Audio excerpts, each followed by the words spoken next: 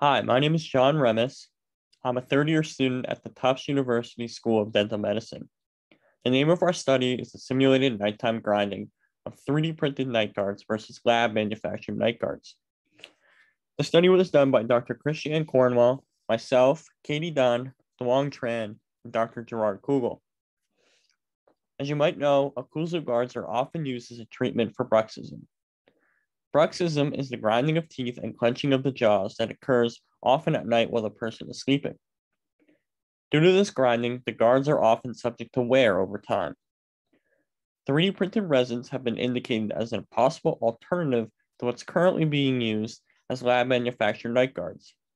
Therefore, in this study, we decided to compare the wear resistance of these 3D printed materials compared to a lab manufactured material. We used 3 groups with 10 specimens in each group: one 3D printed flex group, one 3D printed firm group, and one typical lab manufactured material made of PMMA. To determine the wear resistance, we compared the surface roughness of materials before and after our wear simulation. The surface roughness was measured in 2 ways. First, by stylus profilometry, and then laser profilometry. The images of laser profilometry can be seen here. This demonstrates the topography of our specimens after the wear simulation, showing the areas that had the most wear. The wear test itself was performed using a wear simulator developed by the Tufts University School of Mechanical Engineering. The wear simulator schematic can be seen here in Figure 3.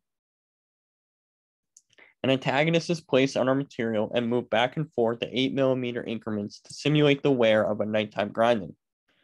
The antagonist in this case was an enamel cusp that was removed from an extracted molar and then was standardized for size and shape before being mounted to our wear simulator. Each of our specimens was simulated for 1 month of nighttime grinding.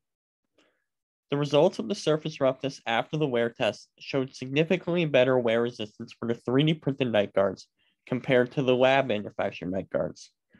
Here in Figure 4, we have the graphic schematic of our data.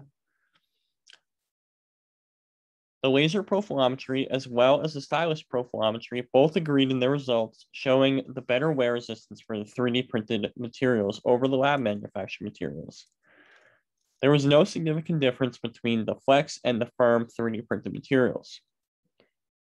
In conclusion, based on our study conditions, the flex and the firm 3D printed night guards showed better wear resistance than that of the lab manufactured material.